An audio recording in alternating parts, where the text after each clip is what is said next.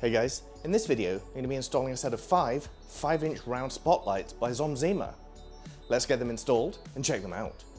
A big thank you to Xomzema for providing the product for this video. This light bar kit is made up of 5 round 5-inch lights. They are made from cast aluminum and have a glass lens to each one. The mounting brackets are powder coated stainless steel. In order to save space, the lights are shipped in 2 pieces and you just need to put them together. And there's a full wiring harness with a switch ready for these lights. And there's a set of 5 amber light covers as well. There are heat dissipation fins on the back and really good quality connectors as well. And then finally there's a harness to combine all 5 lights together. The first step is to join the 2 light bar pieces together. And then you're going to insert the 2 long mounting bolts. Don't forget to add a washer before inserting them.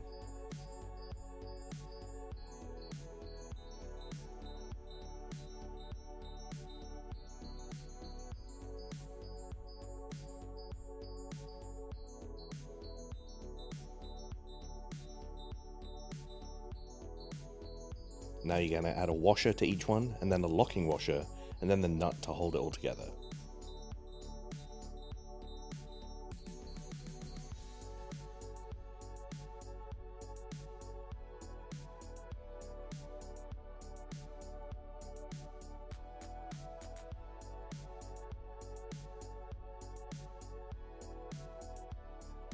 Using an 8mm socket and a 4mm Allen wrench, you're going to tighten these nuts and bolts.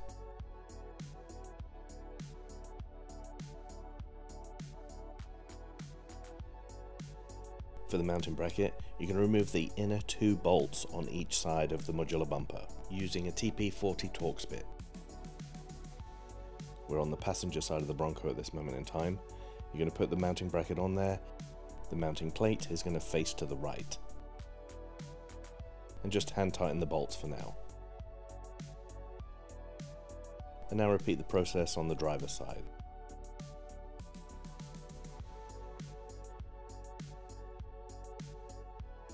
Place the bracket on the modular bumper, and the mounting panel is going to face to the left. Again, just tighten the bolts down loosely.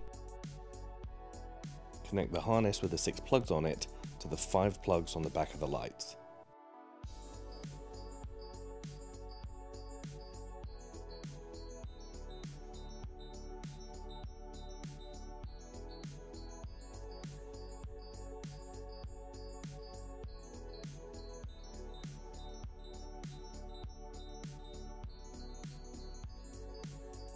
Grab the light bar and feed the wiring harness through the right hand side of the mounting bracket. And insert one of the provided mounting bolts.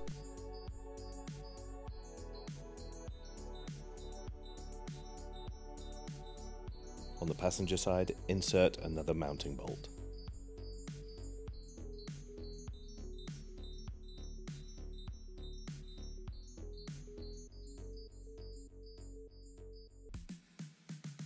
Using a 5mm hex wrench, tighten down the bolts on the side of the light bar.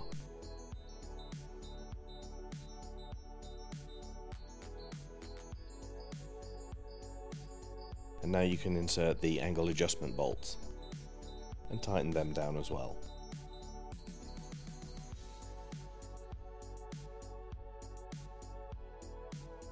And do the same on the driver's side.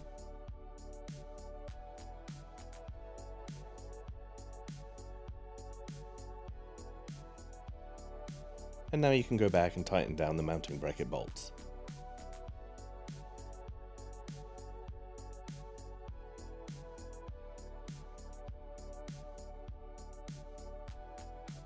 And this is what it looks like when the light bar is installed. It's a nice snug fit, very close to the grille.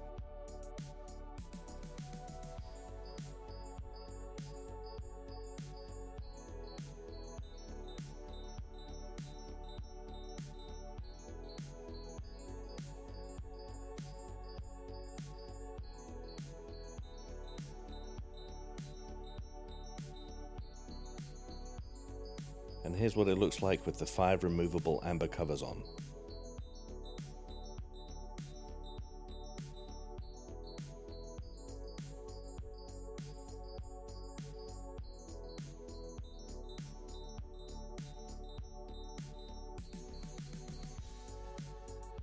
Moving to the wiring harness, there's the switch, a good length of harness, the relay, the fuse, and the battery connections. And finally the connector to join to the lights. And we're going to feed it down through this hole right here. With the weight of the connector, you can just simply drop it down here and pull it out through the bottom. You don't have to remove or unbolt anything, you can just reach up under the fender liner and pull out the connector, and then feed it up from behind, in between the bumper and the grille, and then connect it to the harness for the light bar. And then just tuck it out of the way behind the bumper. Pull back the positive terminal cover, loosen one of the nuts on top of the terminal, remove it and place it to one side.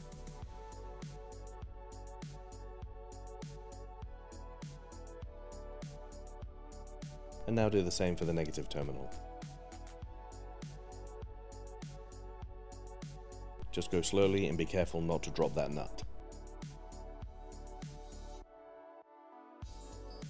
Now add the black wire to the negative terminal and replace the nut.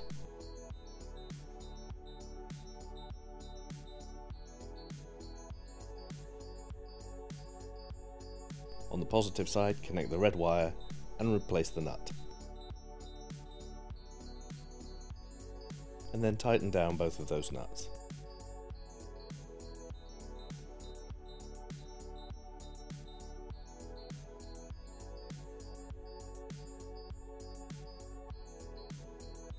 Do a quick test by pressing the button on the switch. Your light bar should now light up. This is what it looks like with the amber covers on.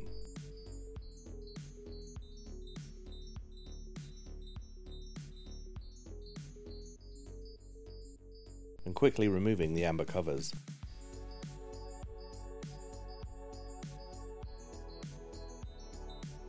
This is what the white lights look like. As you can see, they're incredibly bright.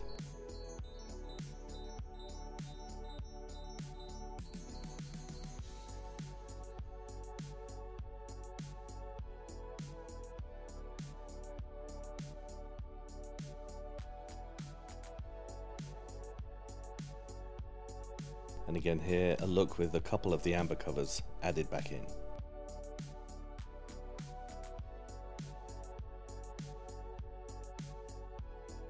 And now to install the switch inside the cabin, you need to disconnect this white connector.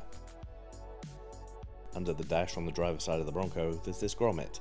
You're going to pull it out, and that will give you access to put the harness through. Feed the white connector from the inside out through the hole, and pull it through from the engine bay. Put the two ends of the connector back together.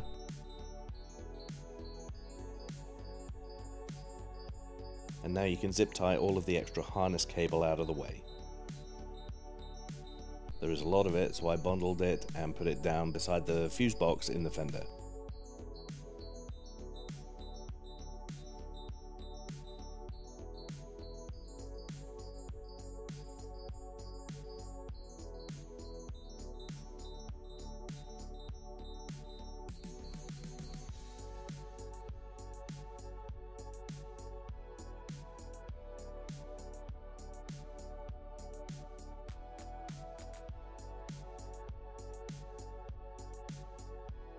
And back inside, I mounted the switch on the underside of the dash.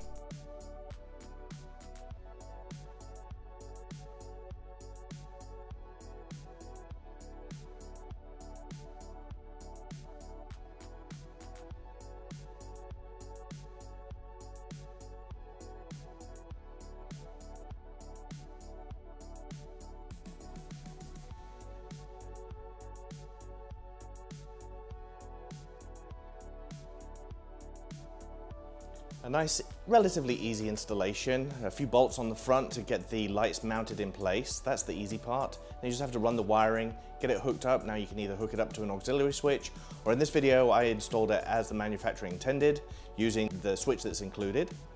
As you can see, they put off a lot of light. They're really, really bright. The connectors are really high quality. I'm really impressed with this kit. Let me know what you think in the comments below.